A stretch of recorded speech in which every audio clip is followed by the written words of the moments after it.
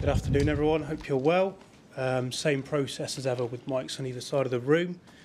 And we'll set an embargo towards the end for 10:30 p.m. this evening. Somewhere to start? Simon?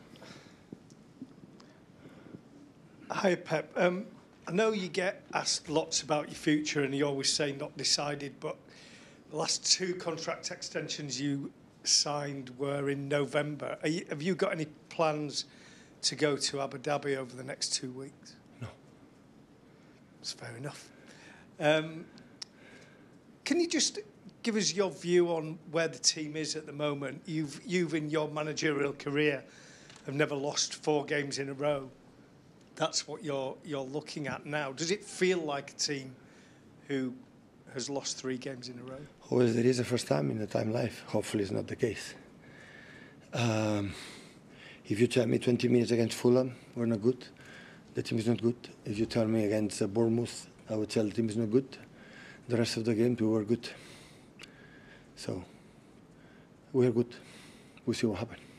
And can you tell us about Jack Grealish as well? Because obviously he's not been playing, but he was picked for England yesterday. A question for the manager from UK. Is he fit to play for you tomorrow? No. Just on that, Pep, are there any other players who've been missing recently who are available for you at Brighton? No good news. The same like I think in Lisbon. The same guys that we travel are still there. The Brighton manager was a young player at Bayern when you were there. He's described you as a role model. I just wonder what you make of his impact as a Premier League manager at the age of just 31. I'm really impressed for the way they play.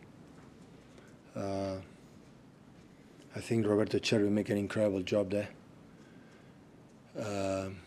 Brighton make a lot of signs this season, and he's doing an incredible job. Personality, rhythm. The way they played the last 2 games against Liverpool was outstanding. The result was not good, but they played really good. So always have been tough. Since Graham Potter, always have been tough. Brighton, away or home, it doesn't matter. And we'll be no exception. Pete? Pep, your players aren't used to losing 1 game, never mind 3. What have you said to them this week? It's different competitions. But have you had to reassure them a little bit? Bernardo, for example, seemed very, very down after the game on Tuesday.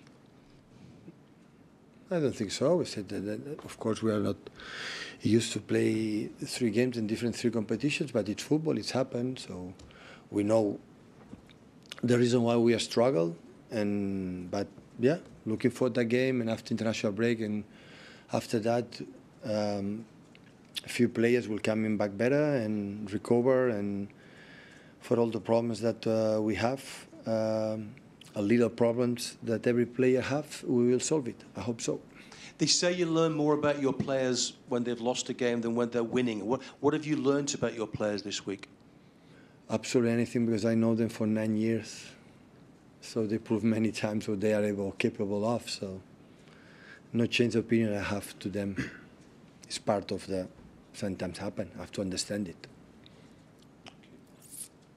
Set the embargo there for 10:30 p.m. this evening.